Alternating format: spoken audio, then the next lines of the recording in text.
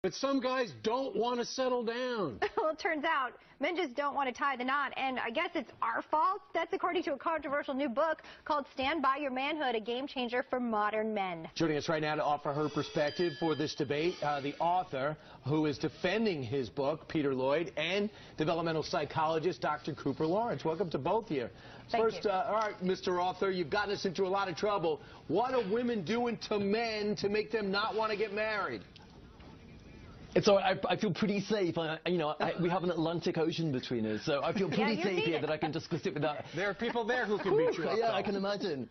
What do you base that on? I can imagine. Peter? But look, I always say marriage is the fraud of the rings if you're a man. It's a wonderful institution if you're a woman because it safeguards you in so many ways. But generally, when marriages go wrong, as they frequently do, they generally fall in the favor of women. This is true in both America and in the UK. And let's be honest here, it's a contract. It's a legally binding contract, and it serves men not at all. So absolutely, men need to be wise to it and avoid it at all costs. Peter, do you blame feminism?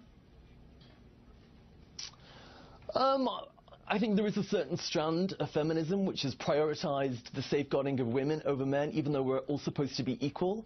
And I think what's happened is that now we live in a society where we're told men can't view women as sex objects, but women can view men as success objects, and that needs to change. I want to bring in Dr. Cooper Lawrence here. Okay, no, first of all, I mean, I have to go with the research. I mean, I think a lot of what Peter talks about is very anecdotal, but what the research shows is that women feel the same way. It's not just men. It's not like men are the ones who are deciding, marriage isn't for me and women are trying to trap me. The latest research shows that women feel the same way, and between the ages of 18 and 30, the emerging adults, they're less likely to want to get married at all. There was a Pew study done recently. 25% of millennials just never want to get married at all. That's women and men, and the majority are also women. So the idea that men are being trapped by women is ridiculous. Do you believe that women are to blame here? And do you believe that men should be running from marriage when it comes to families? Let's not think. A lot of marriages include children, and we've seen the benefits of marriage as it pertains to kids. It's funny. Ask Men did this study recently, and they asked men. They asked 20,000 men, do you want to get married? 95% said absolutely. Marriage is definitely in my long-term plan.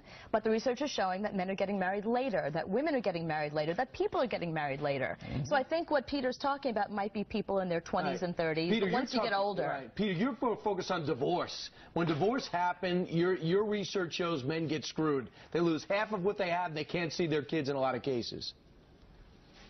Yeah, absolutely. It happens all the time. And this is after, don't forget, this is after 50 years of so-called, equality drive from feminism.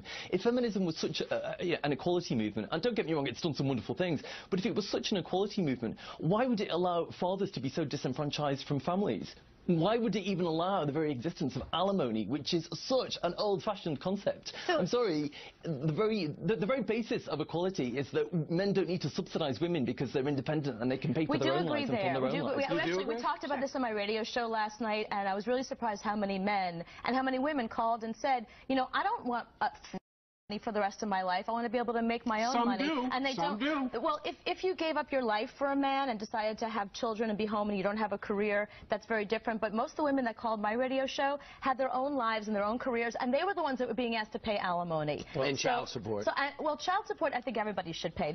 Child support's important. Yeah. We're talking about alimony. Absolutely. Free money for a succession of years. All right, Dr. Cooper Lawrence here in the United States, and Peter Lloyd, the author of the new controversial book, Stand By Your Manhood.